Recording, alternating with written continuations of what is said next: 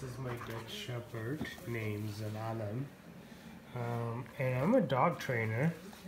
I just saved this guy's life by rescuing him. He was injured and he was running in the middle of the biggest street in LA. Almost got hit by a couple of cars. He did get injured on his right leg. Something happened. I don't know what it was. I couldn't get a right diagnosis from the rescue as well as the vet. But you know, long story short, he's doing so much better. Look at him. It doesn't even affect him. He's a working dog, so he goes beast mode, bruh.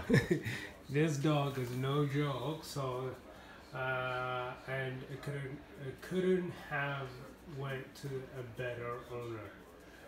I'm very well educated on these type of dogs. These are working dogs.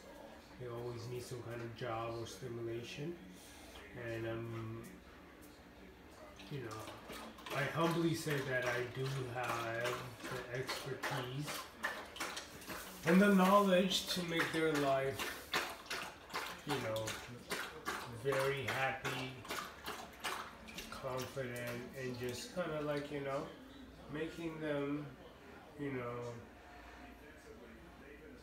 well-rounded. Sorry, I'm like distracted. I'm looking at the TV and I'm trying to record him.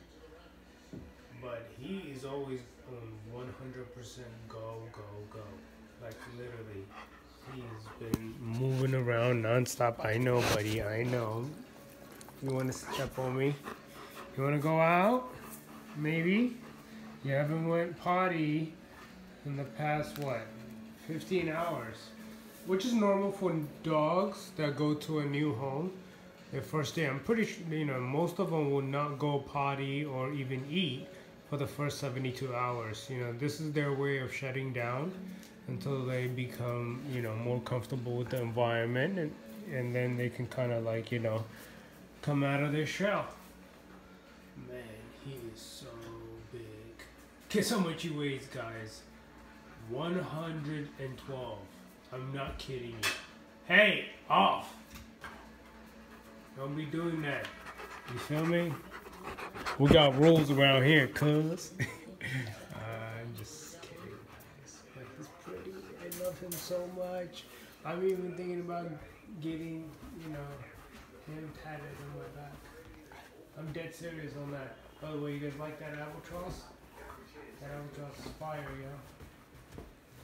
Hey, hey! Hey, hey! No. Out. Don't pee on here. No peeing. Come on out.